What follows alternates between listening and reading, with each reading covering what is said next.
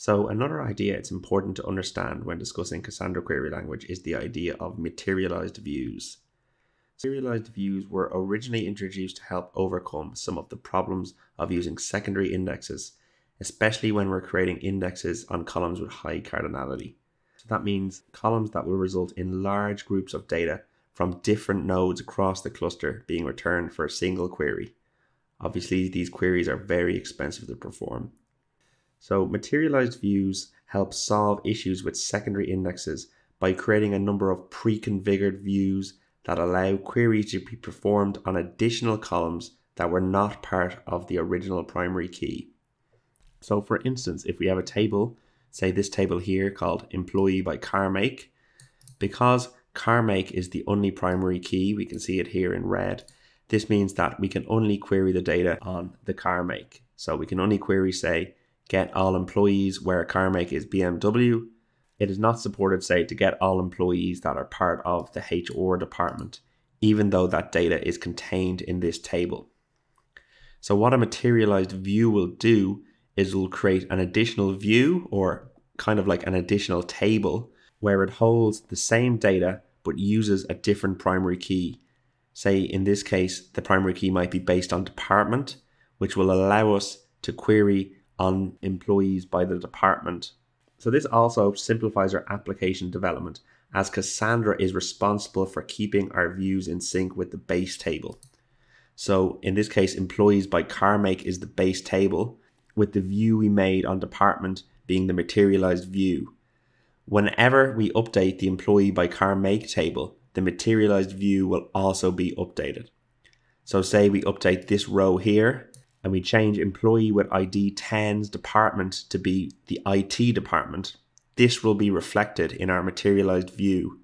There is clearly some drawbacks when using materialized view, and it's expected that a small performance hit on writes will occur in order to maintain consistency between the base table and the views. And materialized views are always created on an existing base table. So in order to create a materialized view that will allow us to query on department, we use the create materialized view command in Cassandra. We then specify the name of the key space we want to create it in this case test key space, and we want to give the materialized view a name. We will call this materialized view employee by department, as what we are trying to achieve is query employees based on the department they're in. We then type as select star because we want to select all the rows from the base table, and we want to give the name of the base table. In this case, it's again in the test key space and it's called employee by car make.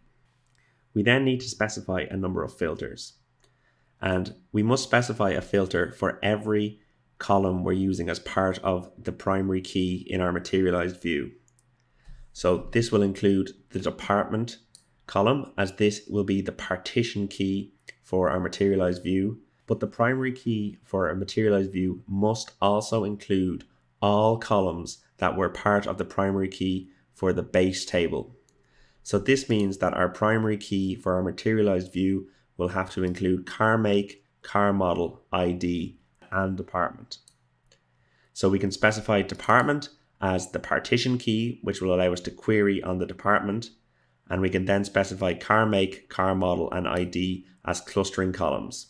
So the combination of the clustering columns and the department as the partition key will make up our primary key in our materialized view. So as we were saying, we have to specify every part of the primary key as a filter in our materialized view. And to do this, we simply type where, and then we give the name of each column that makes up the primary key of our materialized view.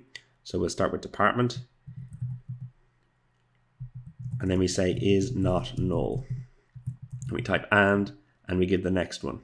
So car make is not null, and car model is not null, and finally ID is not null. Now that we've specified all the filters that are required to create the materialized view, we need to give the primary key for our materialized view. And we do this the same way as we would for creating a primary key for any other table. We type primary key,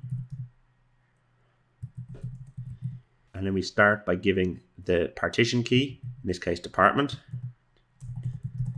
And then we must specify our clustering columns, bearing in mind that in a materialized view, we must specify all parts of the original table's primary key as part of the primary key of our materialized view. So that means we have to specify car make, car model, and ID all as part of the primary key for our materialized view.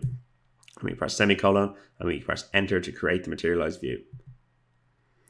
So our materialized view should be created now, and we should be able to query this materialized view to get data on employees based on the department they are in. So we can again press select star from test key space, employee by, and now we have the option to do employee by department. And we can see here that we've returned employees, and the red of the department column indicates that it is now the partition key. So we can filter on that, where department is equal to, say for instance, HR. That should just return our HR employees. If we do where department is equal to IT, we should be able to return just our IT employees. And we will still be able to query the original table. So we can do select star from test key space employee by car make, where car make is equal to BMW. And we should return the employees who drive BMWs. And this gives us a much more efficient and quicker way of querying based on multiple columns than if we were to create multiple tables. It would be hard to keep them in sync with each other, or if we were to use secondary indexes, it would be much less performant. Now we can demonstrate how a materialized view is kept up to date if data in the original table changes. So first we can view data in the original table.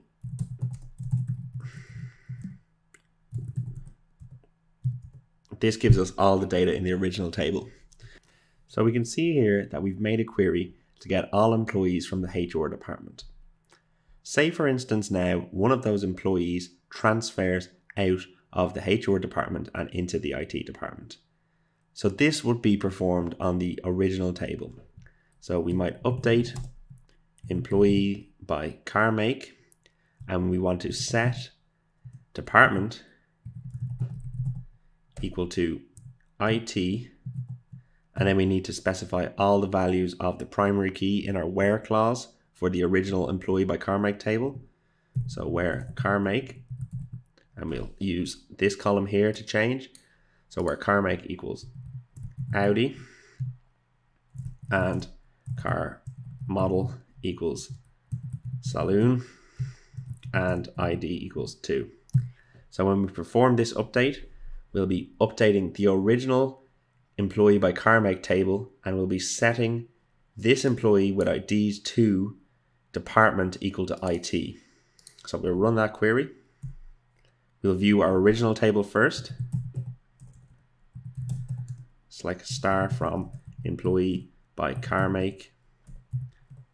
And we can see the employee with ID 2 is now part of the IT department.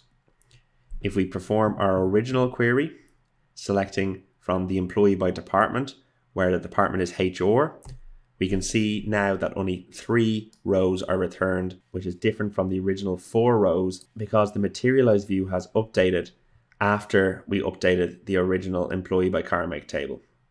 This makes managing multiple views and multiple tables in Cassandra much easier, as we don't have to make multiple queries for an update to one value that might affect several tables.